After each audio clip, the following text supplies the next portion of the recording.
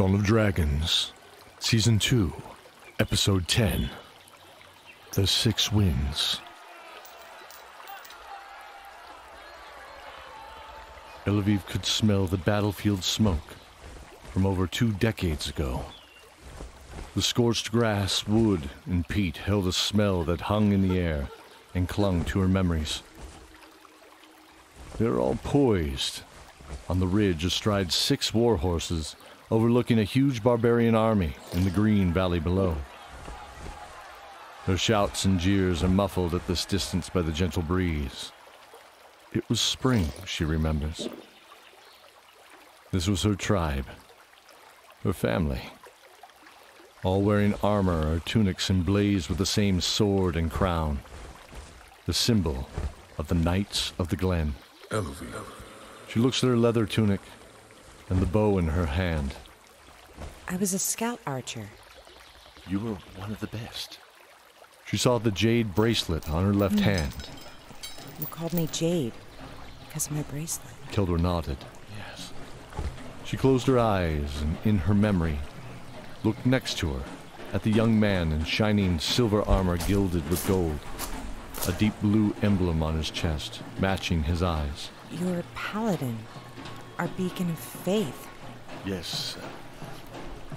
I was. What?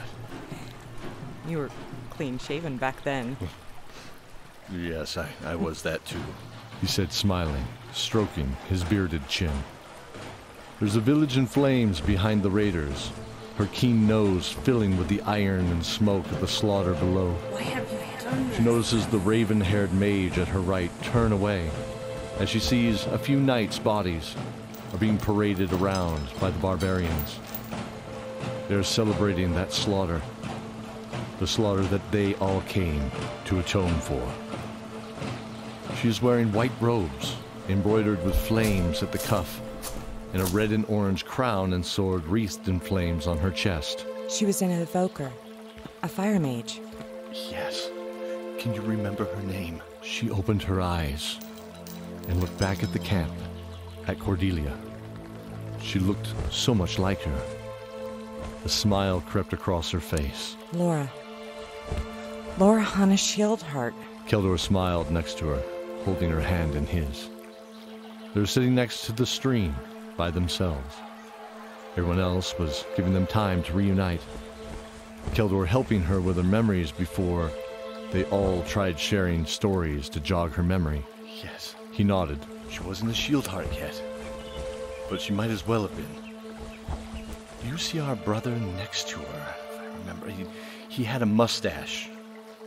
Can you tell me his name? She closed her eyes to focus.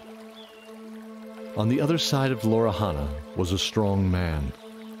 His blonde hair hung to the shoulder, and a long mustache was beginning to form on his upper lip, swooping down from the corners of his mouth to his chin. His armor was intricately carved and stamped with symbols of the Order. He was a decorated warrior for being so young. He drew his long sword at his side. They will pay this day, I swear it. His unmistakable booming voice rang out from his huge chest. Erebus Shieldheart. Yes. My memory is hazy. I can't seem to remember the others. No, I'm sure you can. Close your eyes, ELLOVEVE. Hear them, and remember. Is it just us, then? A knight states plainly, turning her head to the black-haired leader. Her dirty blonde hair hung gently to the shoulder, cut in a short style to ensure mobility in the heavy plate of her torso, a style all but Jade and Laura Hannah were wearing. The knight carried a polearm with a swooping blade at the end. It was a glaive. ELLOVEVE remembered. A glaive of the winds. Her name was ELONA. ELONA, you are correct.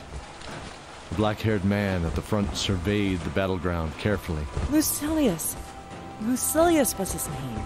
LUCILIUS turns to ELONA to answer, the venom in his voice barely hidden behind his stoic stance. Yes, The Emil refuses to acknowledge the threat to our people. It is now up to us. She responds. The leather of her gloves creaked as she gripped her glaive tightly with a smile. Well, good. I like it that way. As do I, my sister. The raven-haired mage touches the tattoo of a sword on her arm. A blade of pure orange flame leaping to her hand. I agree. Less bureaucracy to deal with. Keldor, what do you say, old friend? Truly the Night Lord is with us this day. ELLOVEVE answers. May we ride like the wind. LUCILIUS smiles before gripping the reins tightly in his left hand, drawing a longsword with his right. Holding it aloft, he cries, We shall to glory! As one force, the six winds rode not only into battle, but into songs and legends. They liberated that town and led the army to push back the bandits from the nation of Trull, away from the former stronghold of Garnet Keep. I remembered. ELLOVEVE threw her arms around Keldor, who squeezed her tight in his arms. Happy, she remembered herself, though hesitant and worried about her remembering too much. Would he be ready to walk that path with her again? He groaned slightly, standing from sitting on the log for so long, the blood rushing to his armored legs and feet. His armor was blackened with soot and dirt, she thought. Nothing like her memory of him and the gleaming shine back then. Yes. Yes, you did, sweet ELLOVEVE. Come. Let's join the group. I'm sure they have tales to spin as well. He smelled the air. Not to mention, I'm getting a little bit hungry. He said, smiling, leading her back to the savory smell of the venison, carrots, parsnips, and potatoes, slow cooking in the iron pot on the fire. ZORIN was taking his turn, talking about growing up in Port Lefort, ELLOVEVE laughing as she remembered their good times. So then she throws the spoon at me, knocking over the glass vase she was telling me to stay away from. Cordelia sat next to ELLOVEVE, arms wrapped around her long-lost friend. Oh, wait. I remember being on the roof, surrounded by fire. Sophie tensed up, remembering the escape from Port Lefort. I remember you all escaped. I was so relieved. They all nodded, and BENEDICT rose to put a hand of comfort on her shoulder when he saw a familiar glint of metal around ERALIN's neck. He stopped and stared wide-eyed. What? It was a dragon turtle. The same exact design as the one adorning the sword of Lord Pallas, only this one had icy blue eyes. Where did you get that? This I've had as long as I can remember. Why? ERALIN clutched it as he coolly responded. Keldor rose. What is it, BENEDICT? This is an interesting design. He gestured for permission to examine it further. ERALIN stood, his huge 7-foot frame dwarfing even the tall Keldor. Keldor passed it over in his hand. Mithril silver. Impressive. He turned it and saw the forge mark. It was a reversed E and S entwined. His eyes grew wide. That's my father's mark. Wait, your father had a mark like this. Tell me, and tell me true. Was his mark like this, only reversed, as if in a mirror? Yes. Well, now you mention it. It was reversed. Why? Keldor froze. My. His brow furrowed, his gentle eyes welling with tears. He fell to his knees in racking sobs. I should have known you. 20 years of torment hitting him all at once. He wiped a hand across his eyes quickly. ELLOVEVE. Keldor rose and turned his back to BENEDICT, staring at ELLOVEVE. Do you remember that night?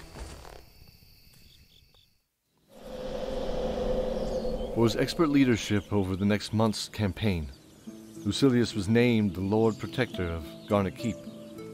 They soon settled behind the ancient granite walls, all 6 of us together, continuing to work in harmony with each other. While Lucilius governed wisely and justly from the meeting halls, Ilona the Fair helped build the gardens and tend to the great tree in the center courtyard. Erebus set up a blacksmith shop with his now wife Laura Hanna, who was a wonderful streamstress. This was his mark. ELLOVEVE, you were teaching the people how to hunt the forests and fish the lake behind the keep, where the lake had that grand waterfall before cascading into the ravine. And I taught the word of the Night Lord and his righteous justice from the chapel. Soon Lucilius and Ilona married and had a first boy. ZANE. He was blonde, a thrill-seeker, rather reckless as I remember, like his mother. A few years went by, and ELLOVEVE and I became fond of each other as well. But my vows would never allow me to love or take a wife. But I tell you all, I loved her. Lucilius and Ilona had another son, dark-haired like his father, quiet, reserved, Benedict. never cried really. Shortly thereafter, Laura Hanna gave Erebus the light of his life, a daughter. I became jealous, angry. I was cursed with this feeling in my soul. It was a longing, like none I had felt before or since. One night I left my post and went to the stables to ponder and pray. I prayed for guidance or deliverance, but I soon cursed myself and all those around me. When I challenged the law of my order, saying these feelings were natural, I shouldn't have to run from them. Why couldn't we be happy too? That night, bandits raided the keep, sneaking in past my abandoned post. Humans and orcs set fire to the gardens. Screams rang out in the night. People terrified ran from the keep that no longer protected them. The walls were ablaze. I saw Ilona fighting them with her great glaive spinning. Where was everyone else? I do not know. But she leaped through the flames and then into a building's fire, disappearing in the blaze. Lucilius was on the ground, clutching his side, a mortal wound's blood pouring between his fingers as he looked at me.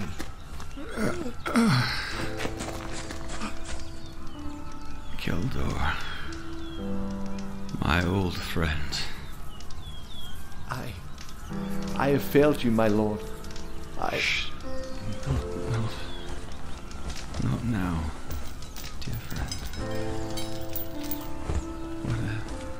Whatever you did, I forgive you. Now, it's my turn to tell you, may the night and the maiden watch you now.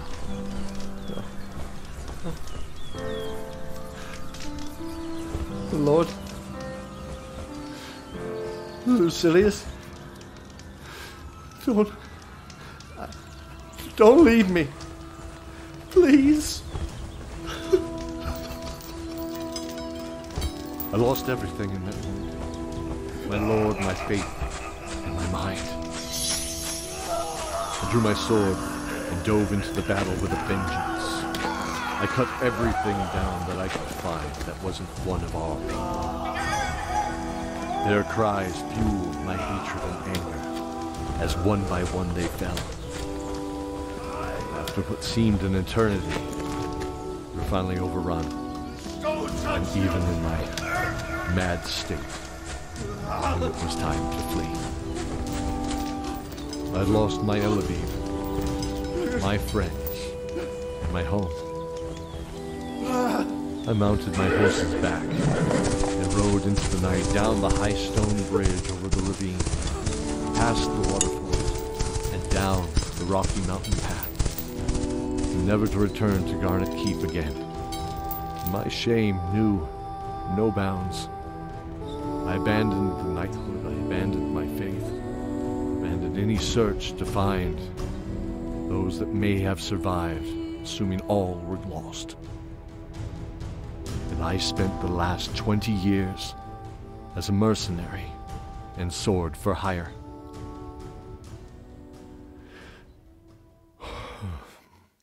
Until now. What? Keldor stood in front of a stunned Benedict. Drawing his great sword, he kneeled to him. I pledge to you, Benedict, son of Lucilius and steward of Garnet Keep, you will regain your birthright.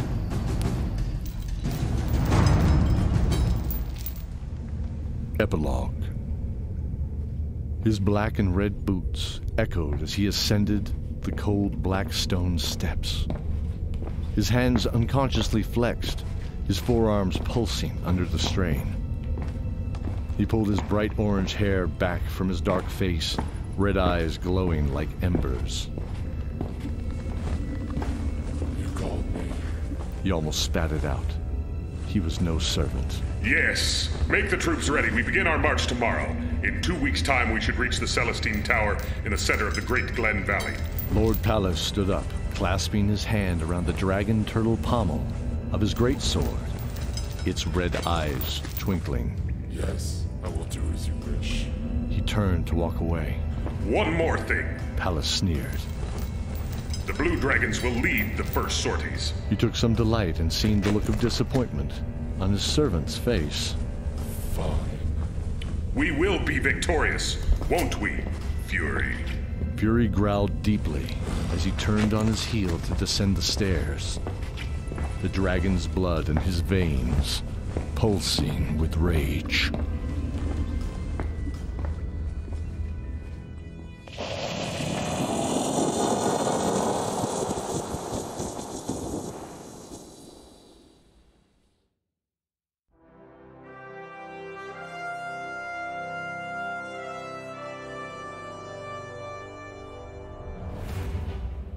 Ilona the Fair, played by Lesley Beckmann. Erebus Shieldheart is played by Jesse Phillips. Laura Hanna Shieldheart is played by Laura Jurdak. Lucilius, played by Benjamin Corley. ELLOVEVE HAWKLIGHT is played by Jessica Atchley. Fury the Dragon, played by Barrett Giant. Lord Pallas is played by Ian Wilkinson. Benedict Shieldheart, played by Brian Dowling. ZORIN, played by Cody Miller. ERALIN, voiced by Jordan Thompson. And I am Mike Atchley, the voice of your narrator, Keldor IRONFIST. This season was supported by our patrons, Hilly Munoz, Corey Phautch, Daniel Nichols, and brave adventurers, Paper Miniatures.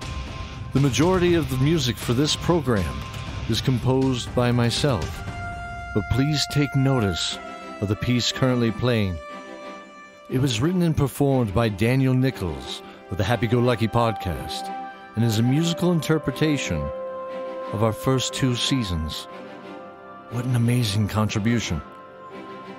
We will return to continue the story November 1st, 2020. In the meantime, stay safe, dear friends, and remember the oath.